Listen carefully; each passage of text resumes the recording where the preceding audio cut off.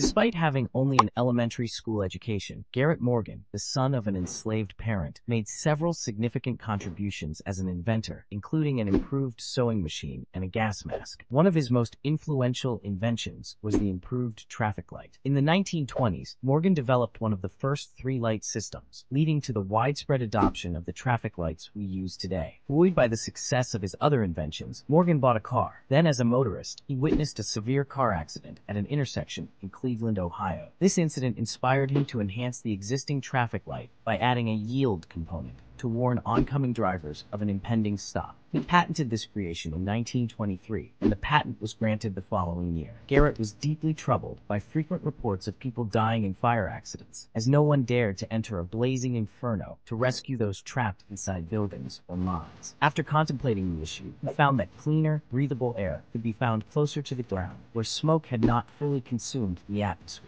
With this insight, he invented a gas mask that allowed the wearer to inhale air from near the ground and exhale it through the top of the hood. The mask featured a ball system that prevented smoky air from entering while the used air was expelled. Upon completing his invention in 1916, Garrett contacted all the local fire stations, but no one was interested. Determined, he took matters into his own hands, going to the site of a fire incident where a collapsed tunnel construction had trapped people under the rubble. Wearing his mask, he entered the dangerous area. To everyone's astonishment, he emerged alive, carrying one of the survivors. He managed to rescue 3 survivors before the fire became too intense. His bravery and the effectiveness of his invention earned him the contract to supply gas masks to fire stations across the United States.